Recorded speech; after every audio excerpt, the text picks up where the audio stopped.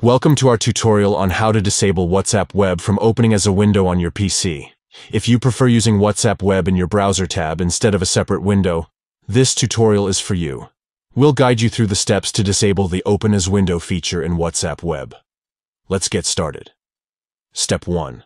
Open WhatsApp Web on your PC. Step 2. Next to the web address, click on View Site Information. This will open a menu with various options. Step 3. Open the Settings option from the menu. Step 4. Locate the Open as Window feature and turn it off. By following these simple steps, you can prevent WhatsApp Web from opening as a separate window, allowing you to use it conveniently within your browser tab. Thank you for watching our tutorial. If you found this information helpful, please consider giving this video a thumbs up and subscribing to our channel for more useful tutorials on WhatsApp and other tech-related topics.